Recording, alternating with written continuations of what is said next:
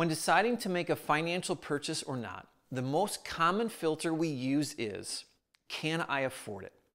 Is there enough money in the bank or room on the credit card to cover the purchase? And if so, we buy it.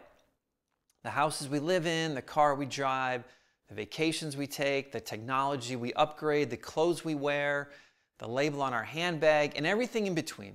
Most of us simply ask, can I afford it? I've seen this thinking in my own life countless of times, and no doubt you have experienced the thinking in yours as well. Oftentimes, I think this thinking is coupled with a I deserve it mentality, as in, I work really hard for my money and my income, so I can spend this much on that purchase. I deserve it, and I can afford it. But here's the problem. Can I afford it is actually a terrible filter for making financial decisions. Well, let me rephrase that. Can I afford it is a terrible filter if it's the only filter we use in making decisions about what to buy and how to spend our money. It's not wrong in and of itself, it's just incomplete. Unfortunately, for many people, it's the only filter they use. If the money's in the bank, I can buy whatever I desire. Why not? I can afford it. But consider some of the reasons why this is a terrible filter. Number one, financial circumstances change all the time. We've learned a lot about the world and ourselves over the last 12 months.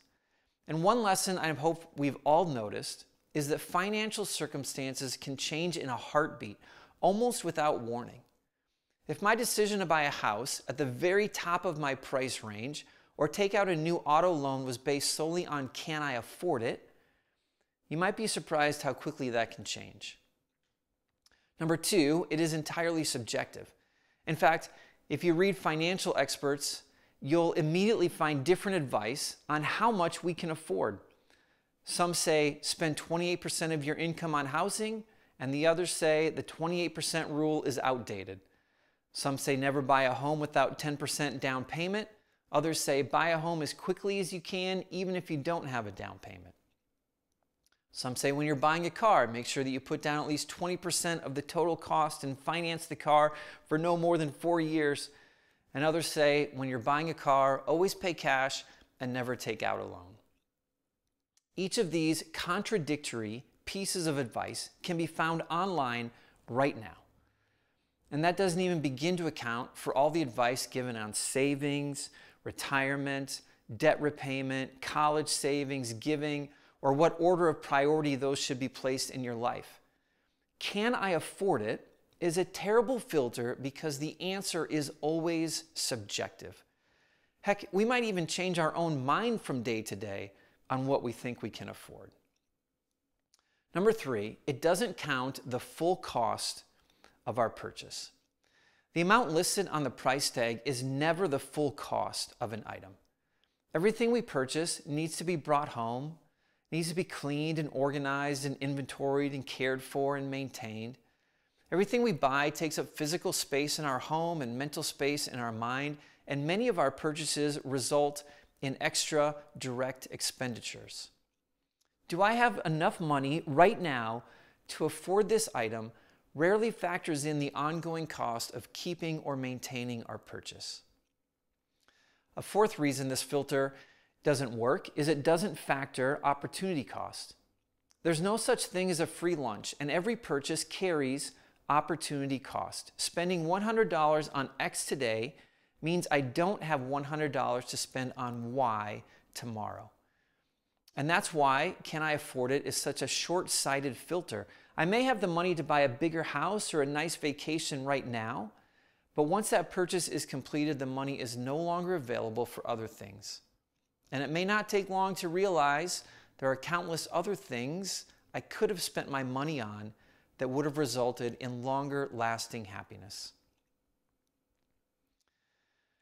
There are better filters that we can ask ourselves. So what questions can I ask in addition to can I afford it? Let me offer 5.